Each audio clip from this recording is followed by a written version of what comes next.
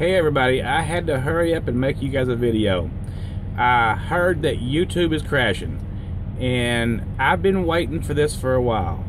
If it's what I think it is, it's going to be okay. It just means that they're purging their accounts. You have a lot of companies out there that are actual businesses. I've looked into some of them, like YT Pals. Their revenue is a couple $100,000 a year. They have thousands and thousands and thousands of fake accounts, and they use them to people's advantage, doing views and everything. And a lot of people that are losing subs right now may not even be using those services, but other people might be using those services on them and they don't even know it, so it could hurt them. And if you look at the rate of growth that a lot of these people have had the last few years, that might explain a lot of it. I mean, that they've really just grown massively overnight. When you can sit there and watch their sub counts do that. I've lost about 80 subs in the last week and a half or 2 weeks, and mostly I didn't see them do anything wrong. They just their accounts were just deleted. You know, some of them had 8,000, 9,000, 10,000 subscribers, and I thought they were good. Maybe they'll come back as somebody else. I don't know. Some of them have already, and some haven't.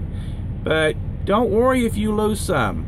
If they're dead subs and you lose them, that's great, because although it kind of feels like you're getting hurt, when you've got 1,000 or 2,000 or 3,000 subs and all of a sudden 500 are gone, and if you think about it, it hurts your feelings. But if they're useless anyway, they're not. It's not fair to the advertisers, because when the advertisers come looking and they say, oh look, you've got X amount of subs, we want to do business with you. If they're fake subs, that's like stuff in a bra. It's not real. So you don't want that, right? I don't want that. Don't sweat it. There's other things are going on here too. YouTube's thing is kind of funky, right?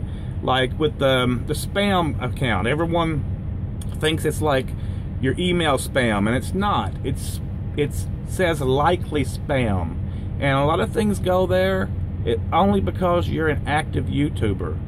And if you're an active YouTuber, that can go against you in that way. You need to approve that stuff, unless you know that the guy says, hi, I'm Josh Guy, and I'm here to offer you a shout out because I've got 20,000 customers. I can use his name since he lost his account also, and he's just talking to you about promising you something if you come to his channel, because he wants more subscribers so he can get better offers from the game guys or whatever. You know, there's a bunch of them like that. But don't fret it if you lose this stuff. If I'm right, it will benefit us. If I'm wrong, then YouTube's going to hell in a handbasket, and we're all going to go with it, or have to rebuild from scratch, which we don't want to have to rebuild.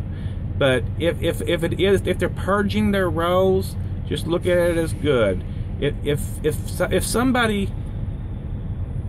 you live on this side of the road, and the guy across the street from you are both YouTubers, and you both do a review on a lawnmower, and it's a good review, and his is a good review, but if he pays a service and overnight has 10,000 views, even if it's just 500 and you're one, then he's going to be higher in the feed, and he's going to be watched, and he's going to get paid.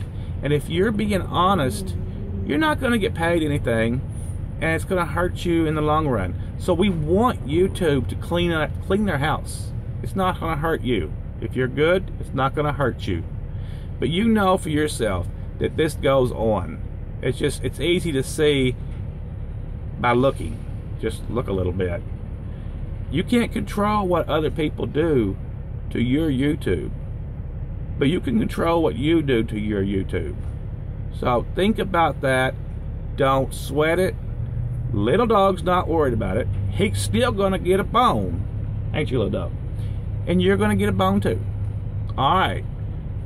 You guys have a good night.